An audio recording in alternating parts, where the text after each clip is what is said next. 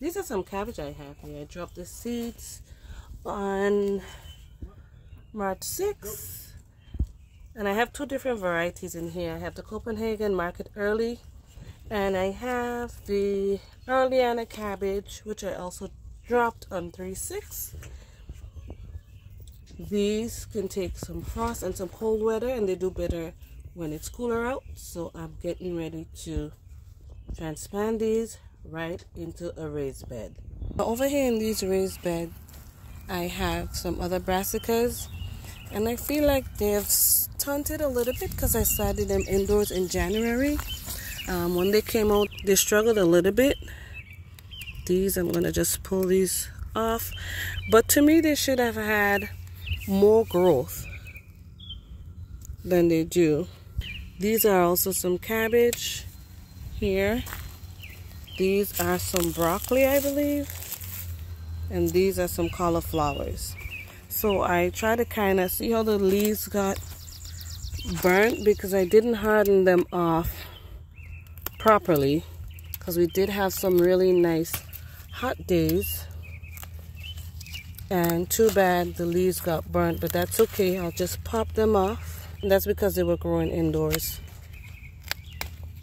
Just going to pop those off, and I'm pretty sure they've already gotten acclimated to the weather out here, so they should do well going forward. I've already added some chicken compost to it, so I'm looking forward to them doing really well. And I do succession planting, where I drop seeds every few weeks, and so I'm able to get a longer season with more production of harvesting these brassicas, because brassicas do struggle quite a bit when it's too hot out, and I see how they thrive during the cooler weather. So this is why I prefer planting brassicas very early in the spring and later on in the fall and winter. These here I planted, these are some kale that I planted last year. It's gone to flower already this year because they were in there since November of last year when I dropped those seeds. But they spent the entire winter here and they're doing pretty fine. I'm going to be eating off of this. I'm going to plug this off.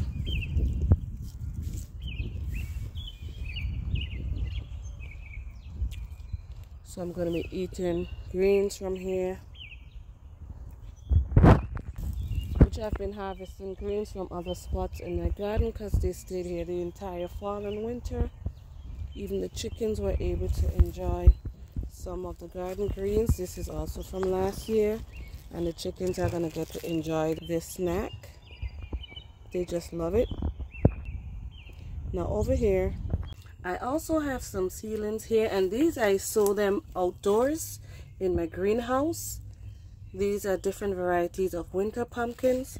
This one I started indoors, and I want to say in January. And this is all the good growth I got from this. I have to pop these flower buds off them. But I did also started these outdoors in my greenhouse, even though it was cooler out.